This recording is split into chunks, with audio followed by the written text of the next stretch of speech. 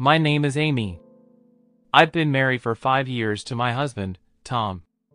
Tom and I met at a group blind date. It was actually more like a forced invitation from my coworker. I wasn't particularly excited about it, so I just sat at the corner of the table and had some drinks. It was an all-you-can-drink coffee event, so I didn't want to miss out. Tom was the one who spoke to me when I was only thinking about that. Is this your first time at a group blind date? I was dragged here against my will too. It's pretty boring, isn't it? He said, smiling at me as he spoke. He had been sitting at the corner, just like me, silently drinking. Both of us were reluctantly brought to the group blind date.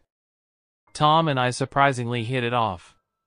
We realized we had many shared interests, from favorite movies and books to the games we played. We started dating regularly since that day and eventually got into a relationship. We had been in a relationship for 2 years when Tom proposed to me at the apartment he was living in, and we got married. About 6 months into our marriage, I was fortunate enough to conceive a baby and decided to quit my job and become a full-time homemaker. My first plan was to take a short maternity and childcare leave because I actually enjoyed working. However, Tom told me, "I want you to be a full-time homemaker. I think it's a good opportunity to do so." So, I became a full-time homemaker. I didn't mind doing housework since I didn't dislike them. In fact, during my pregnancy, I could relax every day and feel our baby growing inside me. After giving birth, I was able to witness his daily growth up close, and it brought me immense happiness. After our child was born, we started visiting Tom's parents' house more frequently. Tom has an older sister, Isabella, who got married before us but didn't have any children yet. Isabella and her husband lived happily near Tom's parents' house. Whenever we visited Tom's parents, we always stopped by Isabella's house. Isabella was very nice to me, and I liked her as well.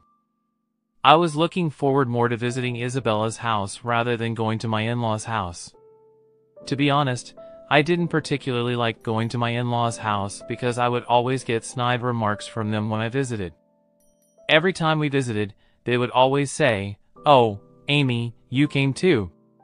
It would have been fine if just Tom and James came. James is our son.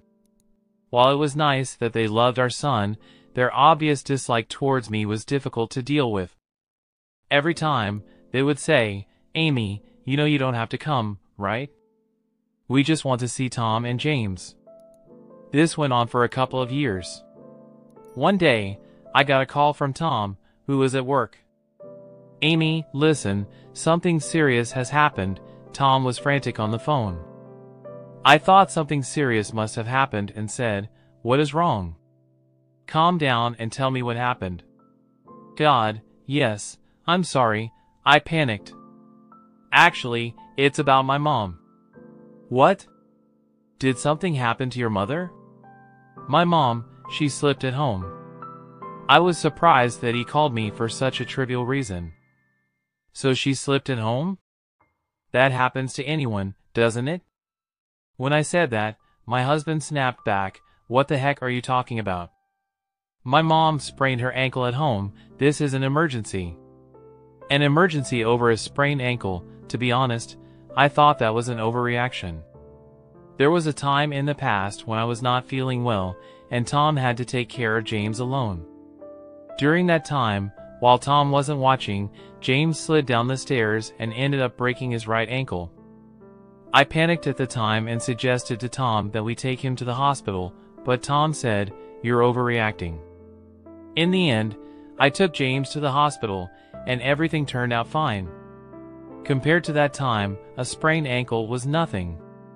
That's what I thought, but a sprained ankle means it's not broken, right? Shouldn't she just rest and get better? When I said that, Tom said, "Amy, you're so cold. I didn't think you were like that." "No, I didn't mean." Before I could finish, he said, "I'm going back to work," and hung up the phone. Tom becomes very difficult when he's in a bad mood.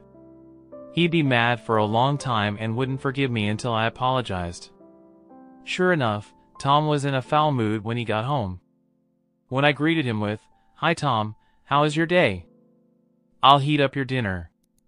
Would you like to take a shower first?" he ignored me. While I was heating up his dinner and setting it on the table, he went to take a shower.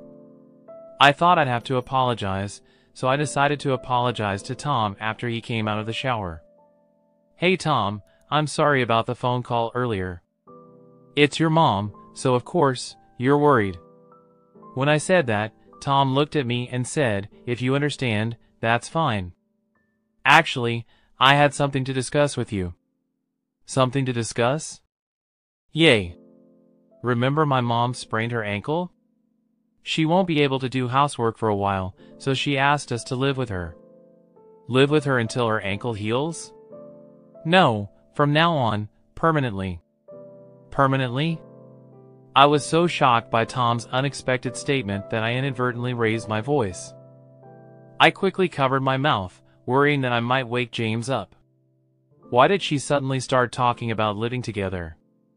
I asked him after I regained my composure, and he said, "Why do you ask?" "I plan on living with them eventually, plus we should be worried about my mom, right?" "Eventually?" I never agreed to that. "What's the matter with you, Amy? Don't you care about my mom?" I thought his mood was getting worse and worse.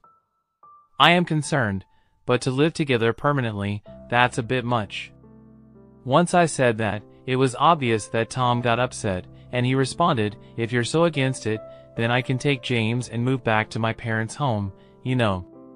"No way, that would undoubtedly be terrible. Being able to be with James is my greatest joy." Thinking so, I reluctantly agreed to Tom's suggestion of living with my in-laws. Once I agreed, Tom's mood instantly got better, and he began to smile.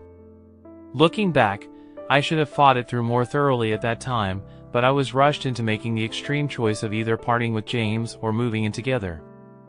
As soon as we decided to move into my in-laws' house, Tom started packing. "You'll be living with your grandmother and grandpa soon," he said, so he began packing with our son. James seemed happy as well. Of course, he would be. To him, they're his wonderful grandparents. If James is happy, maybe that's what matters the most. I started to think that things might work out if I was patient, but it turned out that I was wrong. On the moving day, upon arriving at my in-laws' house, they warmly welcomed us, well, but of course, not for me, only for Tom and James. They told me, "Oh Amy, you're coming too?" It would have been just fine with Tom and James. Now we have to live with this. This is worrisome. They were clearly against me from that day on. I decided to keep a low profile and live quietly, but reality did not go as smoothly as I hoped. I had to do housework instead of my mother-in-law, who claimed she couldn't because of her sprained ankle. However, she would mess up the laundry that I had just hung up, saying, "Hey, you're hanging the laundry all wrong.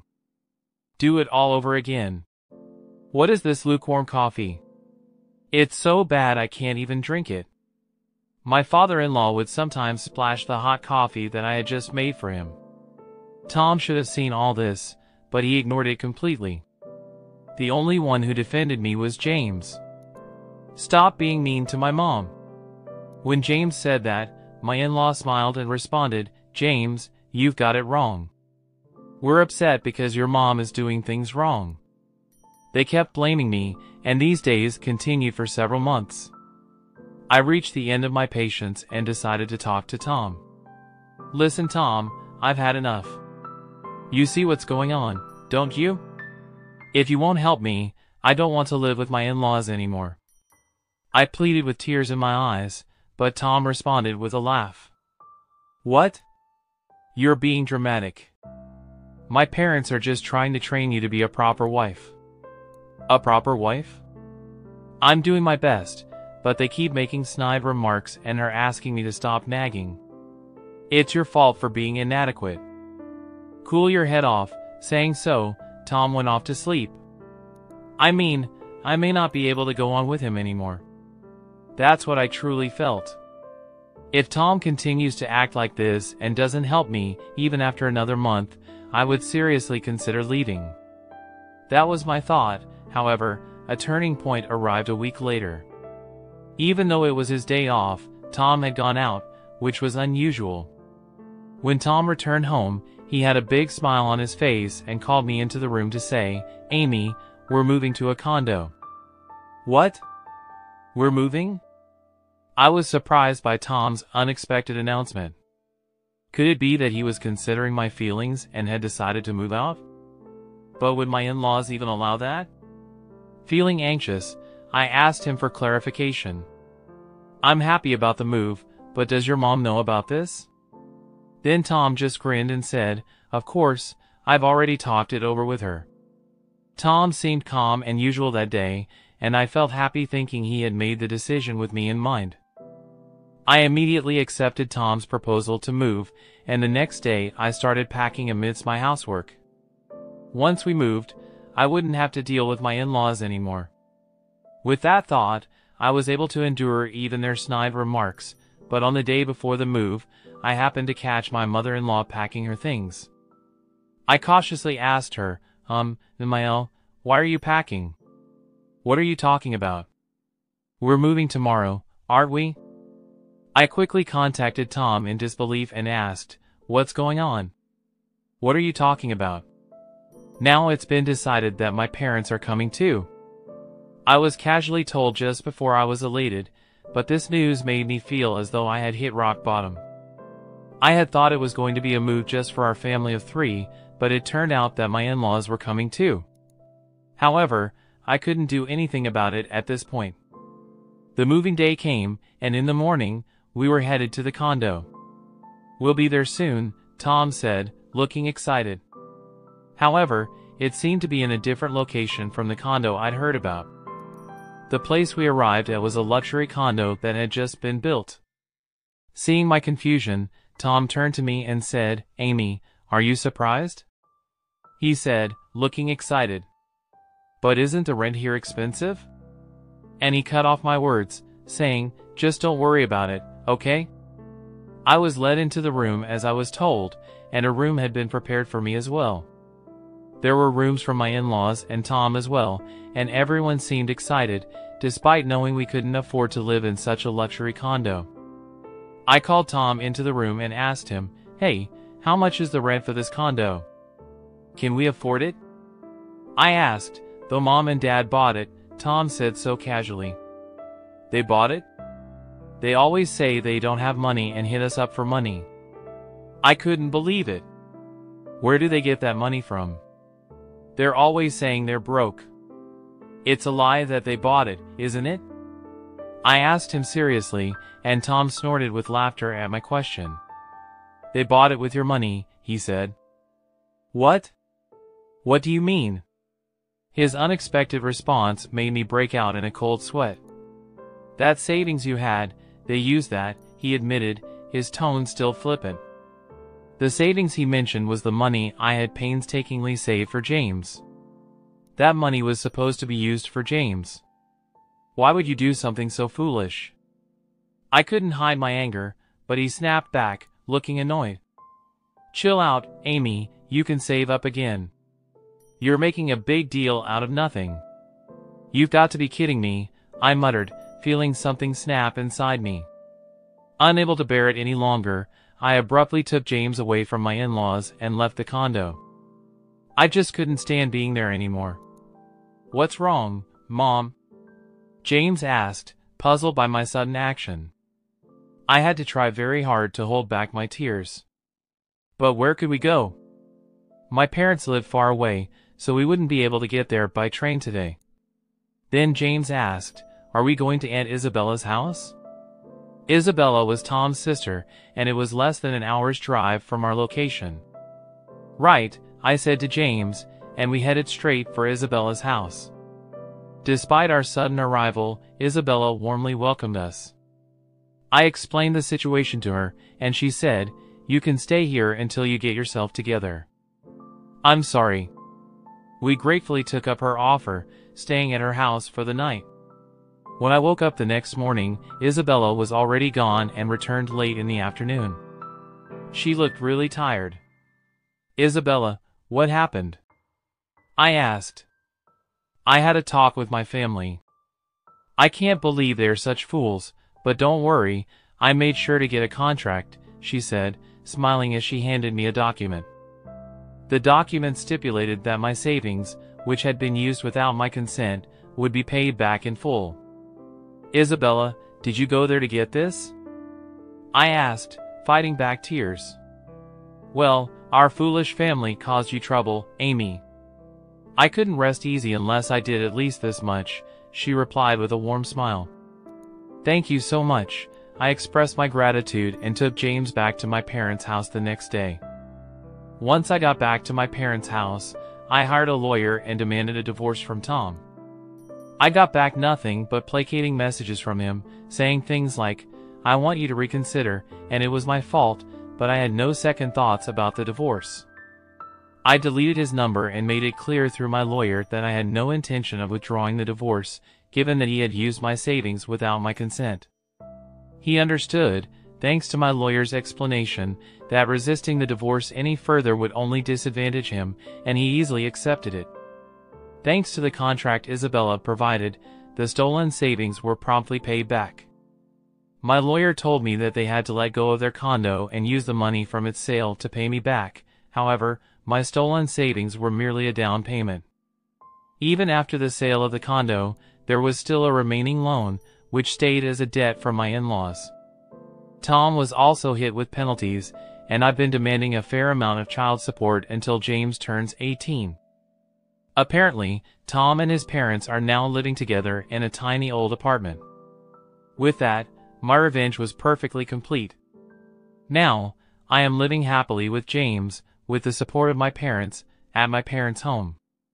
I still see Isabella regularly, and we continue to maintain a good relationship.